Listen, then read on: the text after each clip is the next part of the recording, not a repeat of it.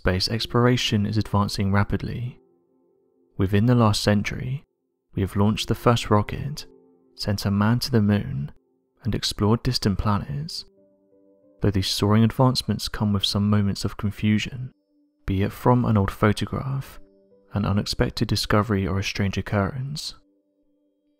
NASA is at the forefront of astronomical developments and missions, and over the years they've made countless discoveries, helping us to better understand what's out there in the cosmos.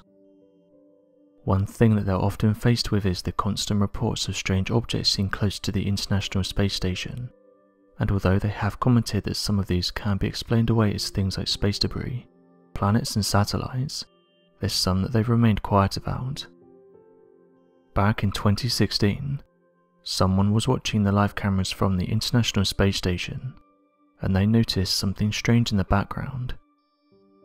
The object, which was described by the individual as looking like a ship, allegedly approached the space station before the cameras were shut off.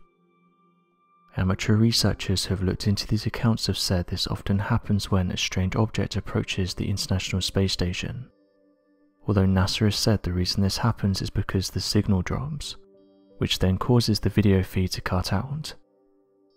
Regardless, the individual was quickly able to take a screenshot of what they were seeing, and since then different theories have been put forward to try and explain what this thing is. It's actually a pretty clear photograph, and we're able to make out various different things.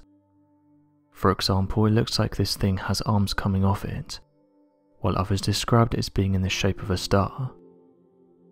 Skeptics have said the object likely has a more earthly origin, and suggested it could have been something like a satellite. NASA said that it's space debris, and that when these objects approach the space station they can take on a different appearance. Believers have said that hundreds of these objects have been reported close to the International Space Station, saying that they come in all shapes and sizes. Another one that they've said NASA has been silent on is that of a giant triangle. They noted though that the same thing happens every time one of these objects shows up. NASA declines to comment, and the live feed shuts down.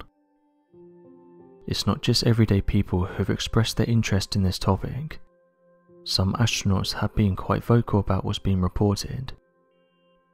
Dr. Brian O'Leary, former NASA astronaut, said the following: "There is abundant evidence that we're being contacted, that civilizations have been visiting us for a very long time, that their appearance is bizarre from any kind of traditional materialistic Western point of view, that these visitors use the technologies of consciousness.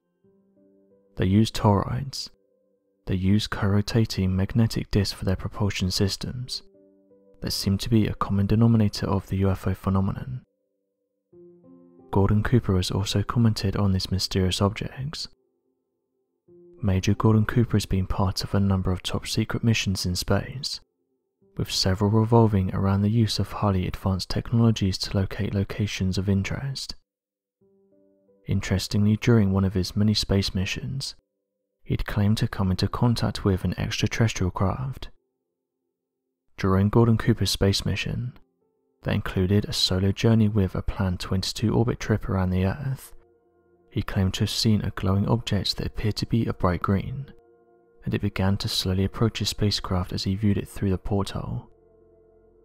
Additionally, the approach of the object was also picked up by the tracking station located in Australia, confirming Cooper's encounter.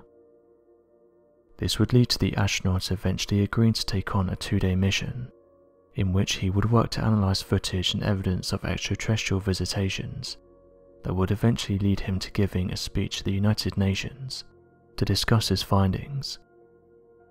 During his speech, he described later coming across evidence of extraterrestrial crafts, going on to say the following: "I saw with my own eyes a defined area of ground being consumed by flames, with 4 indentations left by a flying object, which had descended in the middle of a field. Beings had left the craft. There were other traces to prove this. They seemed to have studied topography. They had collected soil samples and eventually they returned to where they'd come from, disappearing at enormous speed." Gordon Cooper would later go on to be a key figure in the awareness movement, and claimed that his studies and findings were being covered up by the United States government, under the claim that it was a national security threat for inciting panic, despite his many years of working for the government and assisting with efforts during many secret missions. Edgar Mitchell was the 6th person to walk on the moon's surface. He piloted the Apollo 14 lunar module, the first Apollo mission attempting to carry out scientific experiments on the moon. He pursued a military career, joining the US Navy as a pilot in 1948, and was selected by NASA in 1966 to become an astronaut.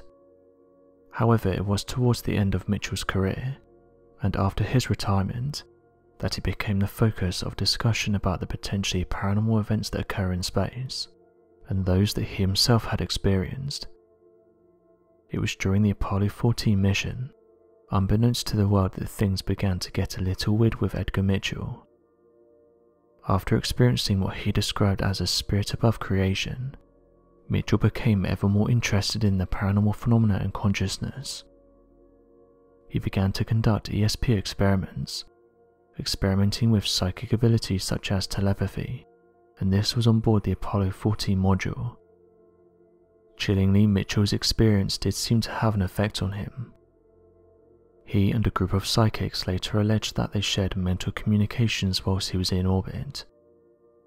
He later founded the Institute of Noetic Sciences, which continued the experiments he had been conducting in private and in space.